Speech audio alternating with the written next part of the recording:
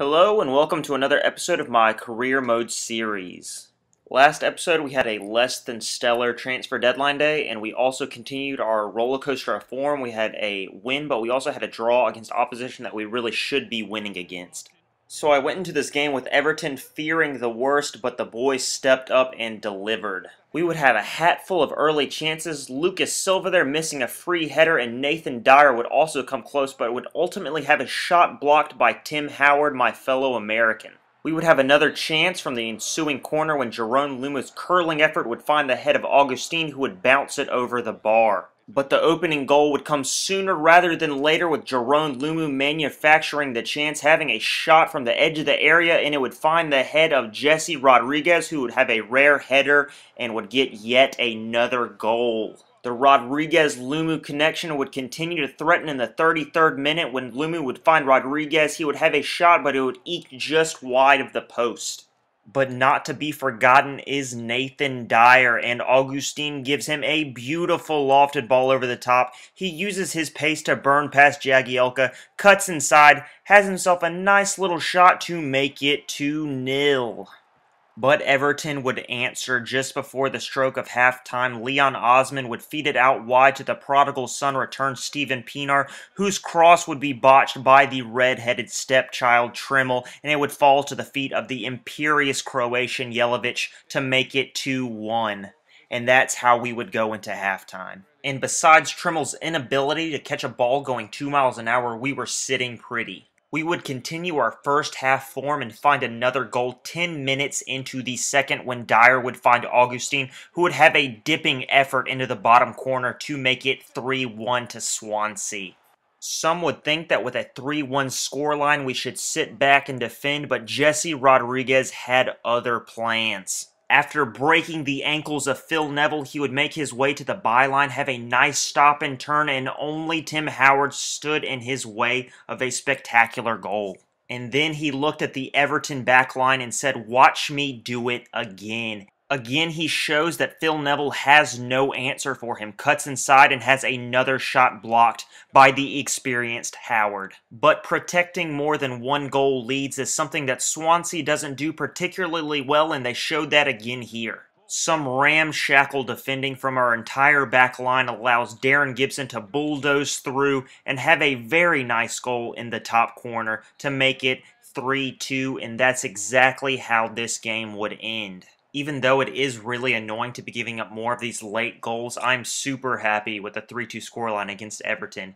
I would have been happy with just a draw because they are a quality side. People like Jelavic and Fellaini make them a nightmare to play against, as we see in the Premier League in real life this season. We have been extremely inconsistent this season, and if we had any chance of getting that 5th place EuroLeague spot, we would really need to be winning games like Everton and start winning game in and game out. But we would have another really difficult game coming up against Stoke. They are a draw machine, especially at the Britannia at their home.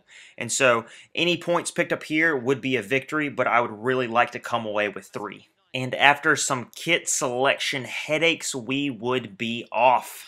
And it would be no surprise that the first chance of the game would come from Jesse Rodriguez. After some persistent pressing, he would have a fierce shot from outside the area bounce off the crossbar. Very unlucky to not add to his 4 goals in the league this season. Stoke would have a chance of their own when their 18-foot-tall man-mountain Peter Crouch would head just wide of the post. And Stoke would again threaten through the air when an overhead ball would find Peter Crouch, and his cross would find Matthew Etherington, whose header would fly over the crossbar.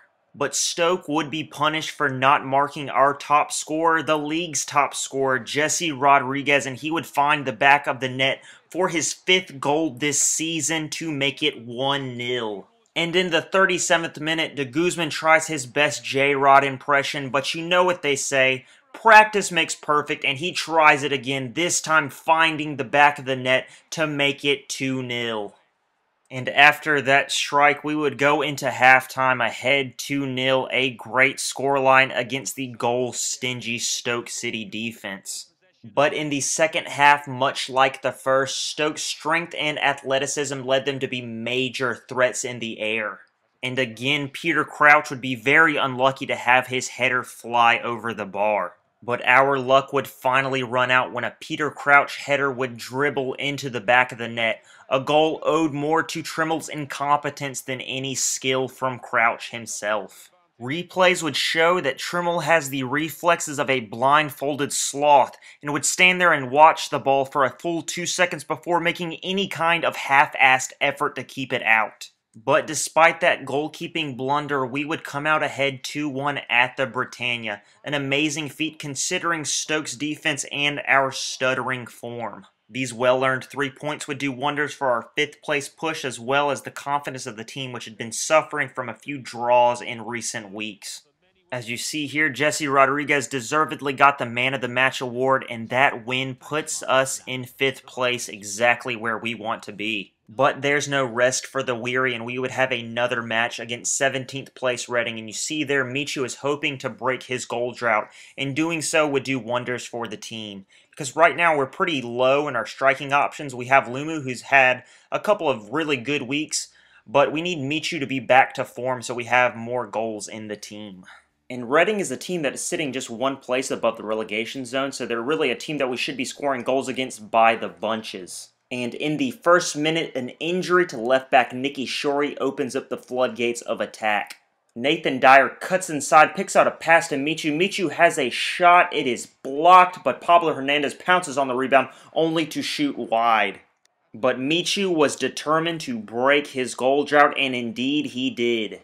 The ball would fall to the Spaniard's strong left foot, and he would dink it in off the post to make it 1-0 Swansea. And in the next few minutes, we would have chance upon chance upon chance, and one would fall to Michu, but unluckily, he would have another shot blocked. And the next chance fell to another Spaniard, Pablo Hernandez, and where a left-footed finesse shot probably would have meant a goal, he uses his right foot and powers it wide.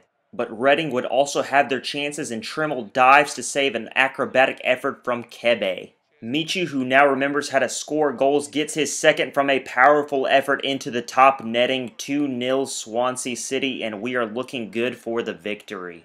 Michu was looking to get his hat trick from 40 yards out, and his powerful free kick would be held by the keeper. And with that effort, we would go into halftime up 2-0. But unlike the first half, the second half was one of very few chances, but that didn't stop Michu on his quest for a hat trick. Sadly, his sliding effort is blocked by the keeper, and the keeper also saves the rebound to put it behind for a corner. That corner almost finds the head of Michu, but is then blasted over by Wayne Routledge. Looked a certain goal, but that is how it will end, ladies and gentlemen, us above Reading 2-0.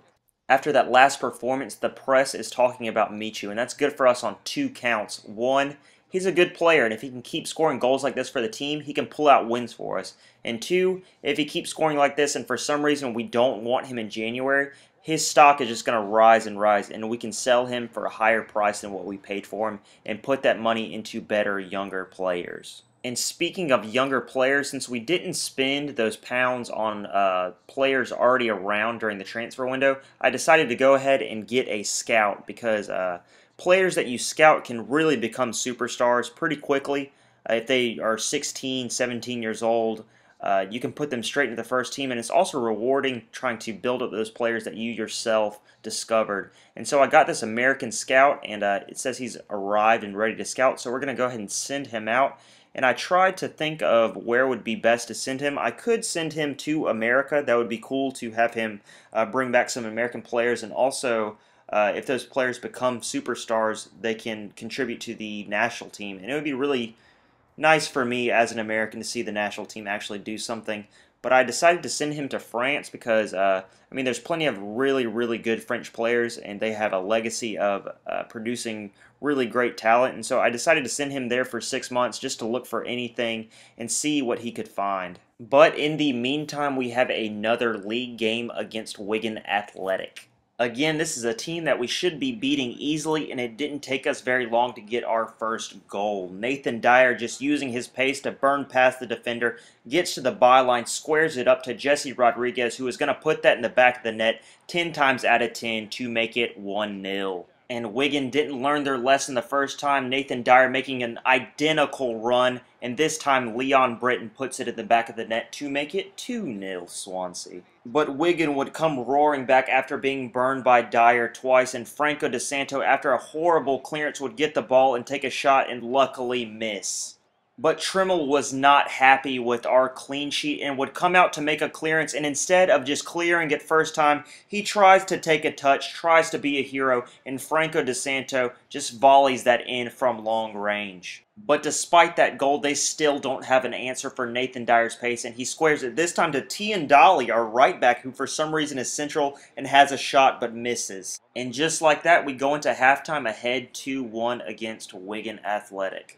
Unsurprisingly, Tremmel's goalkeeping did not improve from the first half, and when he tries to claim this absolutely tame ball, it somehow becomes a Franco De Santo goal to make it 2-all.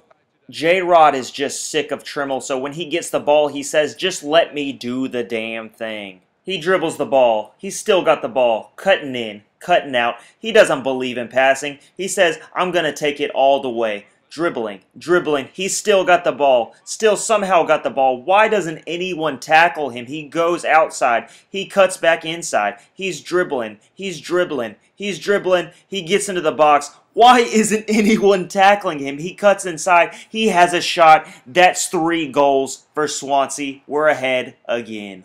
But J-Rod knew a 1-goal lead was not safe with Tremmel between the sticks, so he draws the penalty. And who else but J-Rod himself steps up and buries that one in the top corner. A beautiful penalty to put us 2 goals up, 4-2 against Wigan. But we weren't done there. De Guzman dribbles down the touchline and decides to have a cross. You don't always have to cut inside. And Lumu has a headed goal. That's right.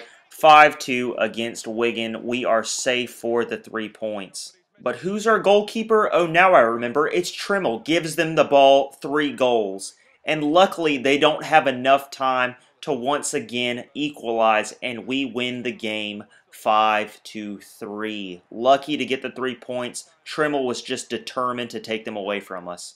Alright guys, that's where this video will end, and just to let you know, I've started back my last semester of college, and so videos may not be going up every day, and if they do go up every day, they probably won't be at the same time, but I'll definitely try to get videos up, if not every day, every 2 days, just to keep you guys up to date with what I'm doing in the career mode.